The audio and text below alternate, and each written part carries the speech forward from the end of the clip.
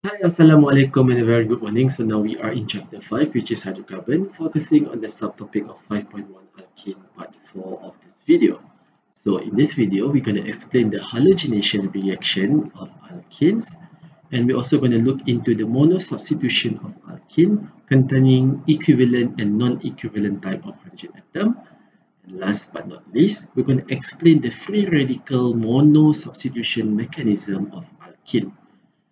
Halogenation here means that we're gonna insert halogen group or atom, for example, chlorine or bromine into the alkene. So the alkene will be converted into haloalkane. Alright? And we're gonna look that for the mechanism and also the situation for monosubstitution.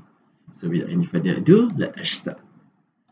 So the halogenation of free radical substitution will be happening when the alkene is reacted with halogen, for example, chlorine or bromine, in order to produce haloalkane.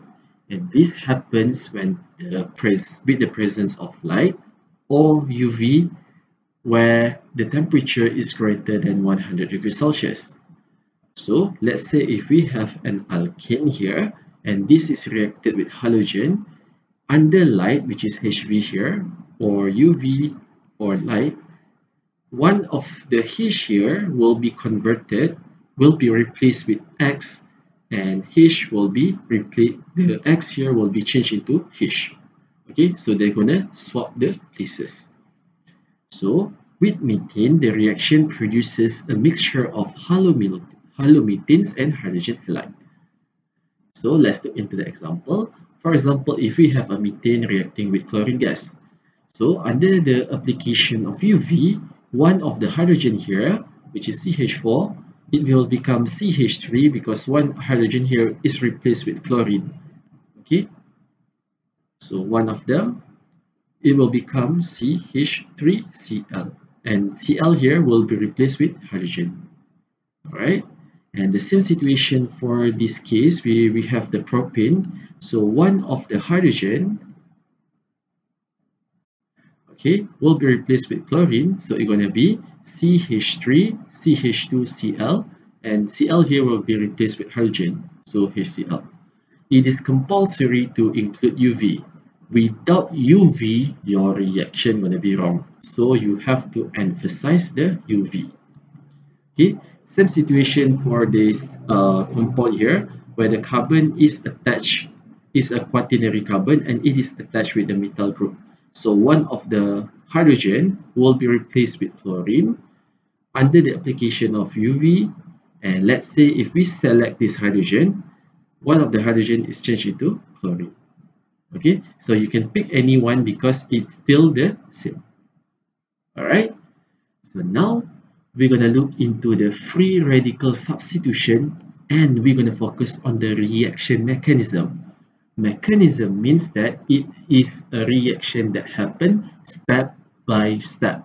So we have to follow the sequence.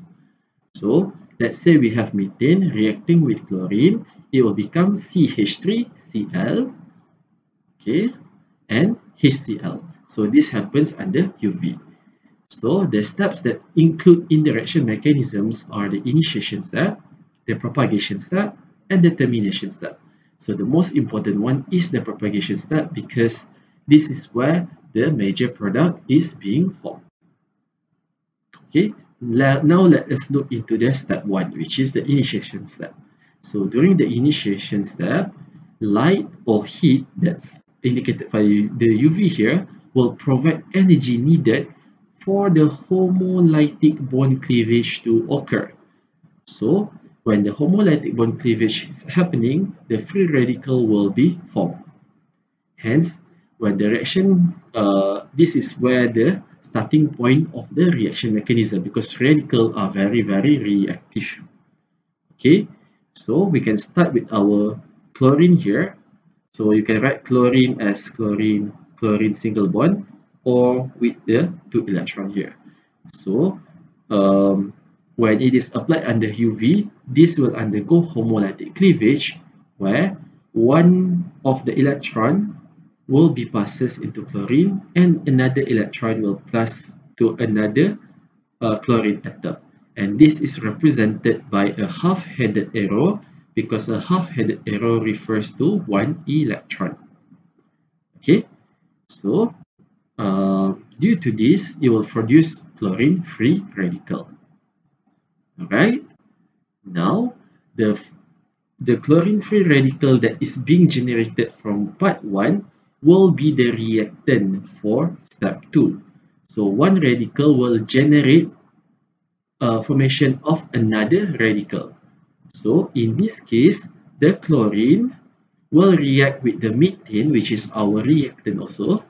So it will break the bond of CH here, where one involved in the reaction and another one is passes into the chlorine to the carbon. So we will have the HCl and the methyl radical. Okay, at the same time, the methyl radical that is produced from step 2 number 1 just now can be reacted with the chlorine gas, which is ClCl here, or can be represented here.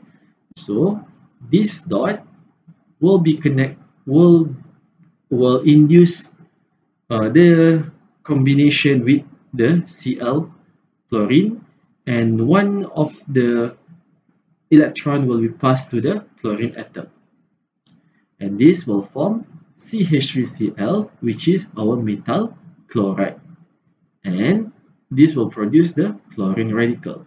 So our methyl chloride here is the product that we wanted to form, and that is why the propagation step is important. In the previous slide, okay, step 2 number 1, we have produces HCl, which is part of our product. In step 2 number 2, we produce a CH3Cl, which is also our product. Now we go into step 3, where we have to terminate. Kita kena stopkan production of the radical. So we have CH3 radical, so both of the radical are very reactive, so they will combine together in order to form product. So CH3 and Cl can be formed can be reacted to produce CH3Cl, and CH3 and CH3 can be reacted to form CH3CH3 through a single bond here, and ClCl can be also combined to form chlorine gas. Okay, so remember, it need to be a half-headed arrow, and the arrow need to be very close together. Alright, and this is our product once again, and this is our byproduct, not the product that we wanted. And the chlorine here will be our reactant. It will be produced and it will be used up again to start up the chemical reaction once again. Alright, so there are 3 steps: initiation, propagation, and termination. So okay, these are the informations that you just need to know. So just now we looked into the CH4, right? So basically CH4 here is the strongest CH bond. However, we can also repeat the experiment using a tertiary CH bond. So basically, tertiary CH bond here is the weakest CH bond. So when the weaker the CH bond, it is more readily the hydrogen to be replaced in the radical halogenation. So the weaker the bond, it is easier to undergo a halogenation, which is the free radical substitution just now. Okay, and just now we're using the CH4, which is the strongest bond. It is still happening. If we use tertiary, the tertiary CH bond here, it will be much easier because it is the weakest bond, and this is because it will allow the generation of tertiary free radical, which is very much stable than the methyl radical, as what you have learned in chapter 4. Alright, now Let us look into another example to reinforce your understanding. So, for example, number one, bromination reaction is used to prepare bromocyclopentane from cyclopentane. Provide the reaction mechanism where it is conducted under UV.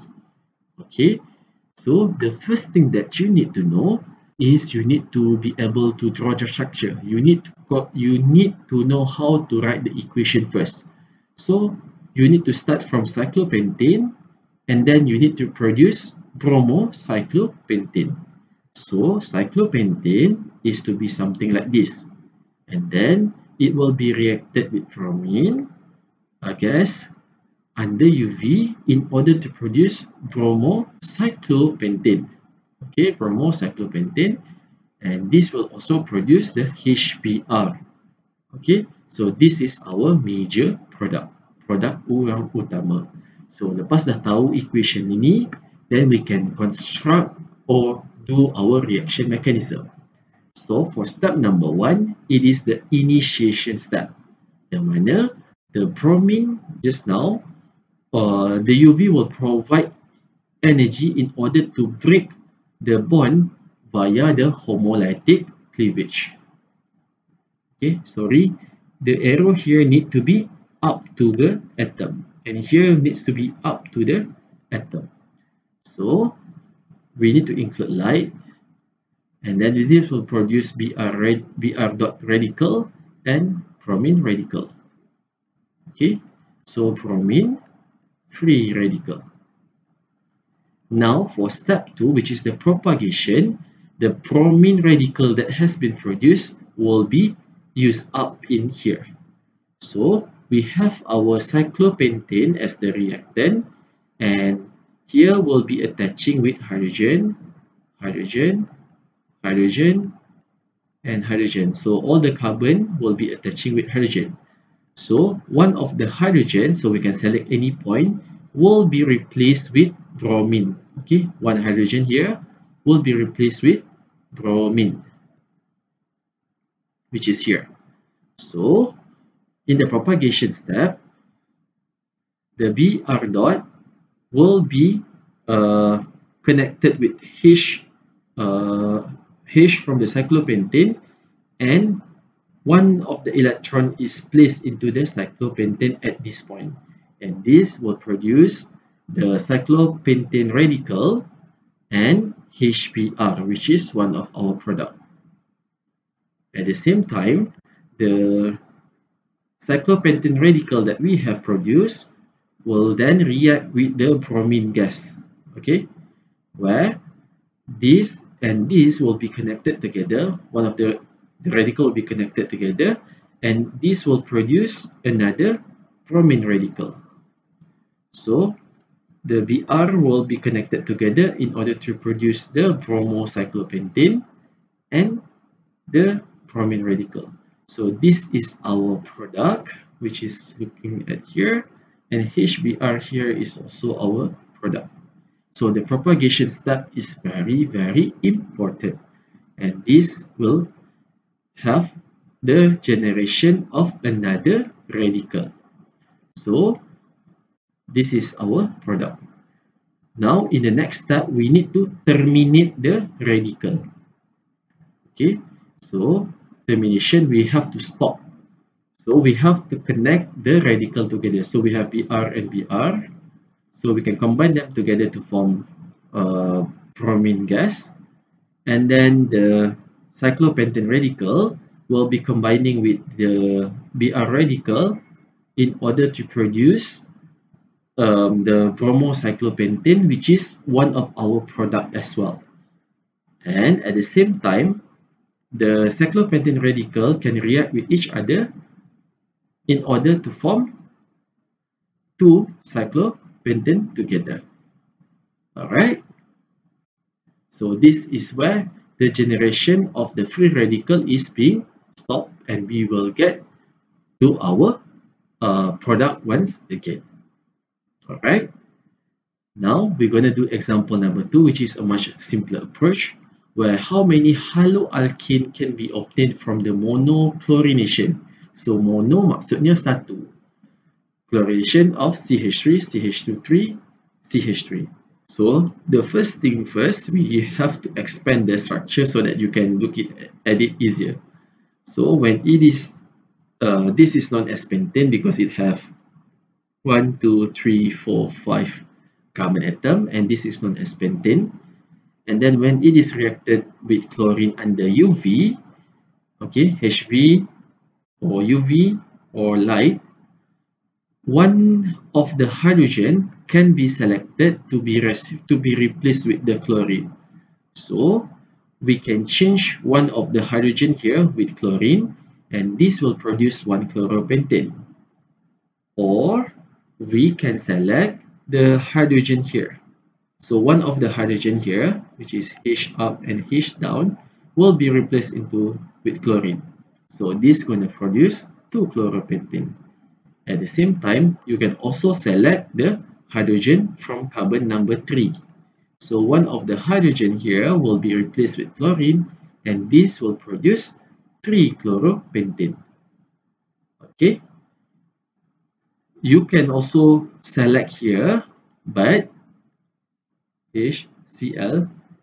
Okay, but then this one gonna be the same as this one, but just in the different direction. This one is on the right and that one is on the left. However, if you swap it, it's still the same. So basically, we will only have 3 haloalkane, which is 3 possible product for the monochlorination. So mono maksudnya satu. So kita pada setiap situasi, we only change one hydrogen with chlorine at one time. Alright, so I think that's all for today's video. See you again some other time. Bye.